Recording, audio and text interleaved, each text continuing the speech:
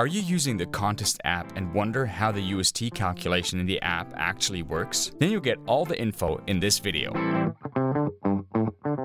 Hi, my name is Melchior from Kontist Tax Consulting, and in this video, we're going to take a look at how this whole Umsatzsteuer calculation in the Kontist app works, and to do that, we're going to pick up the Kontist account again.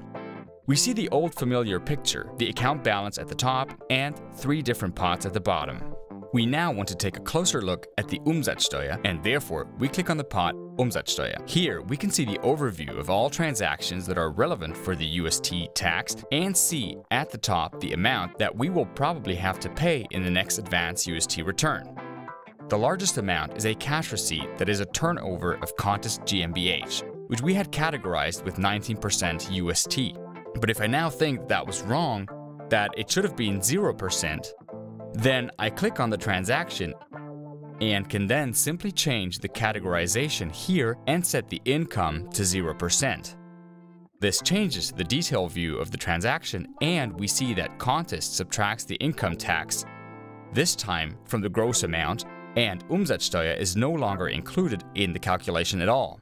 Also, if we go back and look at the UST calculation, we see that this transaction is missing altogether from the calculation. This makes sense as 0% are no longer there, and we would even have a refund claim in the next advanced UST return according to this calculation. It's not true in this case, of course, so we go back to the main overview and then click on the transaction again to change it back. So now we see that in the calculation, the amount is there again, and so we will have to pay 934 euros in the next advance UST return to the tax office. Here is a very important note. If you use the Kontist Premium account, this function is especially important for you. If you book the accounting plan or the tax service, then you don't have to do anything because these steps and the whole categorization will be done for you by the accountants of Kontist Tax Consulting. If you are a small business owner, you may be wondering how to categorize correctly, or perhaps you also have income that is tax exempt and that does not allow you to deduct input tax, such as an insurance agent or doctor. The good news at this point is that you don't have to categorize every single transaction and indicate that there is no UST tax on it. The Kontist app has some basic settings that have an effect on all transactions. We will now take a look at how you set those. We'll go into the settings, then we'll see the Umsatzsteuer settings, and there we have the option to set that you do not pay Umsatzsteuer.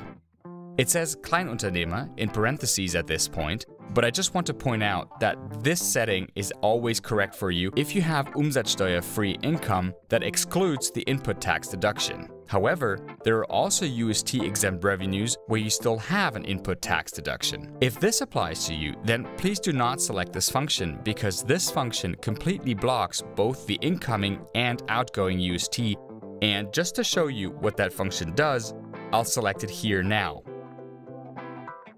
I click on that I do not pay Umsatzsteuer and go back to my overview screen and see my transaction here. I'll select the transaction from Kontist GmbH to see what categorization options I now have. I click on Categorize As and I see that I only have 3 categorization options left. My transactions can now only be revenue, a private contribution, or a tax refund.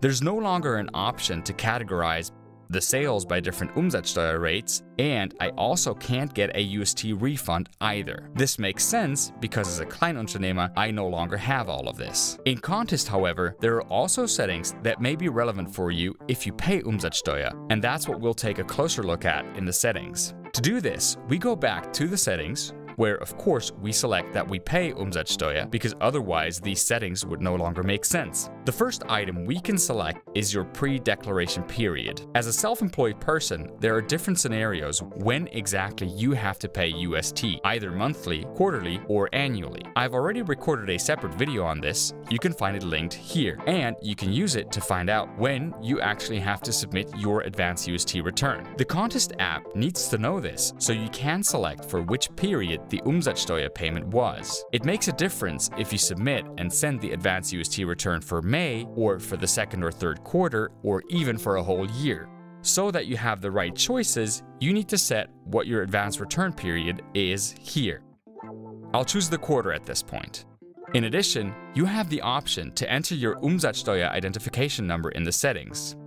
Important note, the Umsatzsteuer identification number is the number that starts with DE, and that DE must not be omitted. You always need this number if you do business with companies outside of Germany.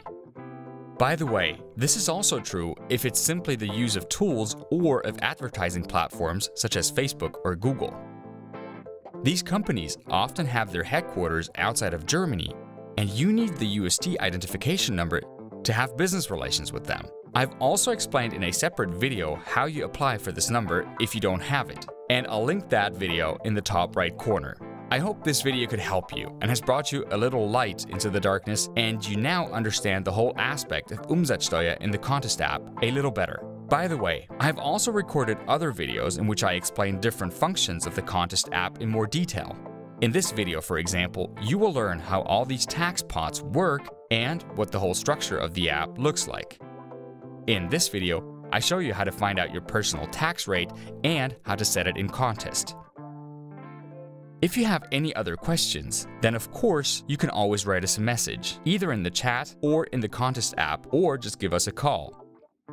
Finally, all that's left for me to say is that I would be very happy if you subscribe to this channel, which you can do here.